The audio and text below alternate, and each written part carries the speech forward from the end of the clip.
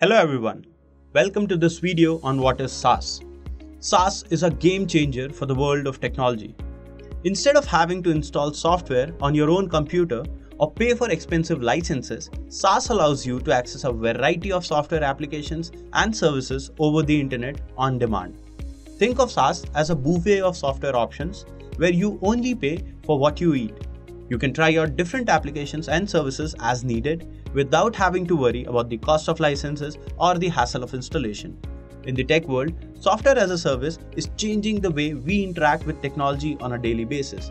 No longer do we need to install software on our own computers, pay for expensive licenses.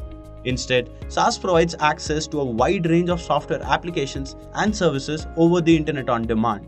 From email and project management to HR and customer relationship management, SaaS offers solutions for just about every aspect of your business or personal life. This delivery model has become increasingly popular due to its increased efficiency, flexibility, and cost savings. Let us now understand what is the SaaS architecture. Now, the SaaS architecture is built on a multi-tier model which includes the front-end tier. Now, this tier is responsible for presenting the user interface and handling user interactions. It typically consists of HTML, CSS, JavaScript, along with other front-end frameworks and libraries. The second is the application tier. Now, the application tier is responsible for executing the business logic and performing the data processing. It is typically built using a combination of programming languages and frameworks. The third and the last tier is the database tier. Now, this database tier is responsible for storing and retrieving data. It is typically implemented using a relational database management system, NoSQL databases, or a combination of both. Now that we have discussed what are the components of SaaS architecture, let us now move on to understand the types of SaaS software.